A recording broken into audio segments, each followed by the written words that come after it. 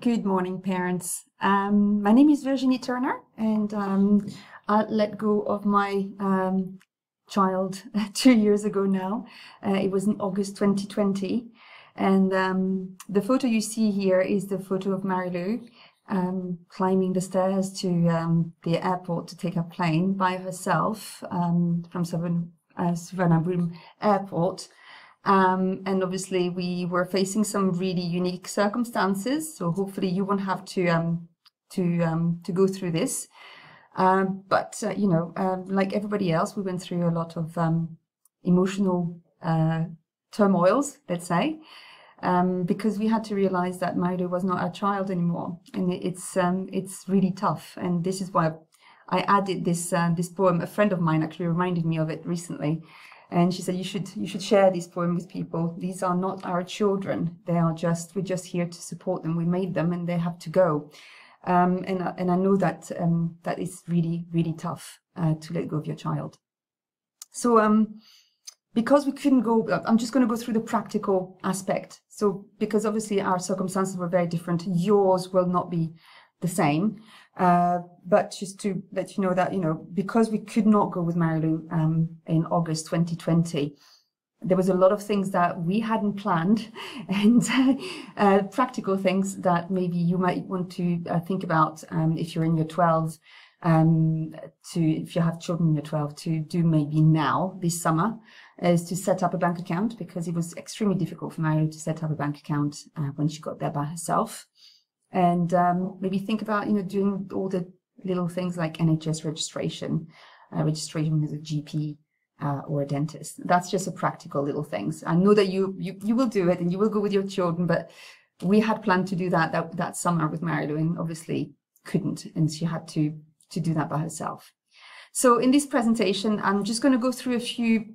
It's my advice. You take it or leave it. Don't worry. I won't take it personally. I think we all have different values. We all love our children, but we have different values sometimes, and I just want to give you my hint on things. So if I can start with, be careful with texting and incessantly contacting your children. Try to remember a little bit what it was like to go to university yourself a few years ago, a few decades ago. We didn't have phones. We maybe kept in touch with our parents with a phone call once a week. But we didn't have text. We didn't have messaging. We just had, talking to someone on the phone. And sometimes we didn't have personal phones or anything like that. You are the adult in the room. You are, and you have to control this urge to maybe be needy and contact your children all the time to see how they are, because actually that causes them a lot of stress. So I learned that. I learned to control my texting and my messaging. You have to be strong for them, and I know it's hard because you just want to know what's happening. We're so used to knowing what's happening in their life here at Patna, particularly in the last 2 years, where it was very much a home thing. So yes, try to let go of that, and try to not text them all the time, because it is a source of stress for them. The next thing I would say is that by not texting, by not being in touch with them all the time, you are telling them they are growing up and they're becoming adults themselves. And I think, it's really important that they learn how to problem solve. So Marilou, for instance, had to register on the NHS in the time of a pandemic, which took a year. Yeah, she had to register with a GP and she couldn't get out of her hall of residence. She still doesn't have a dentist in the UK. She has her treatments when she comes back to Thailand. So think about all these things they have to do, they've never had to do before. And it's really important for them to do it, because that's how you learn. So yes, that's one thing I would say, encourage them to fill in forms that they've never filled before, which are really pernickety and really not very clear to someone who's just arriving in the country.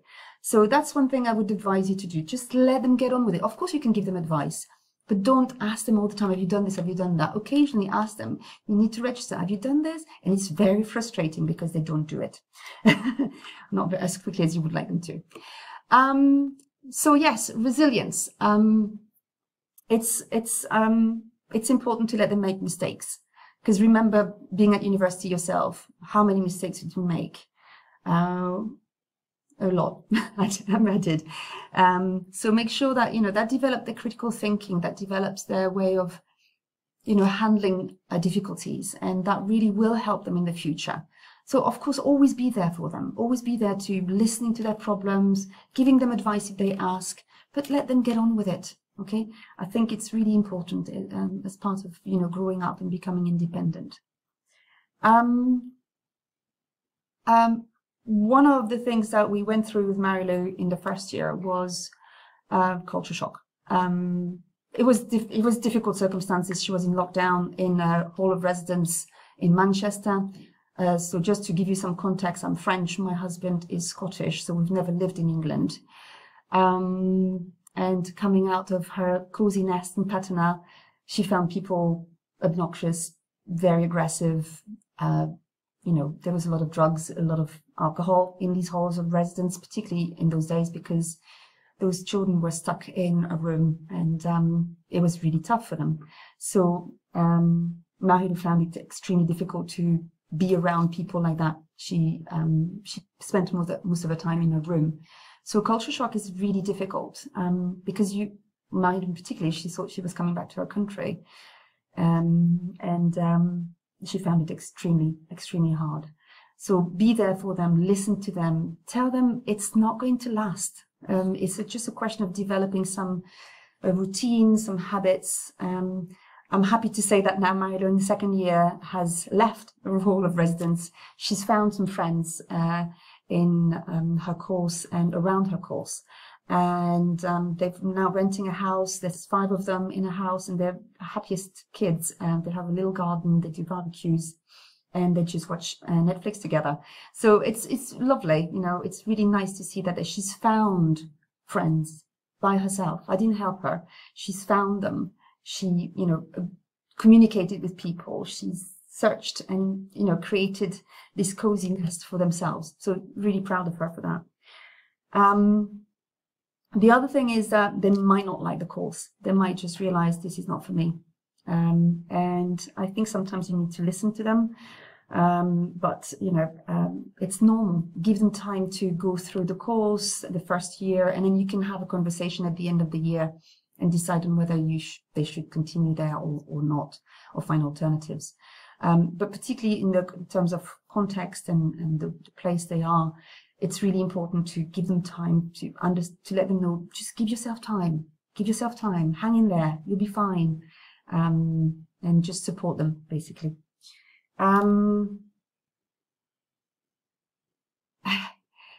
I think sometimes we forget about ourselves. We're so focused on our own children, and I'm very grateful that I'm working because I think if I had not been working, I would have found the first year extremely difficult.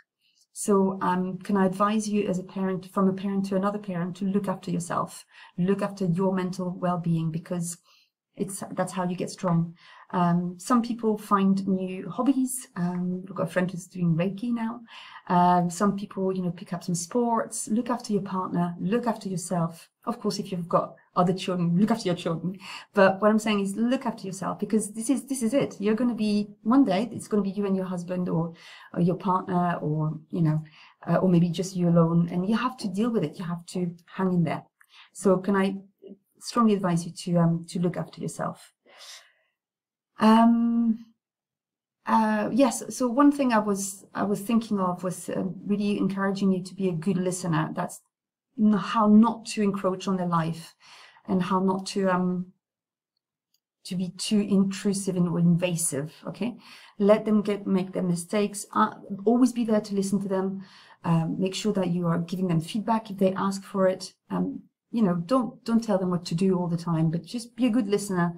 My daughter told me the other day, I'm finishing this course and I'm going to set up my own company. And I was like, okay. It's not going to happen. But, just let them listen. Just listen. Let them get on with it, and maybe she will. But, it will demand a lot more reflection than just saying, I think I'm going to do that. So just let them talk, let them, make sure that you are, when you agree to meet It's a time when you're both available. So obviously time difference is an issue sometimes. For us, it's a Sunday night in Bangkok, and it's lunchtime for her because she doesn't get up before lunchtime on a Sunday. So if I want her to be awake, I've got to wait for that.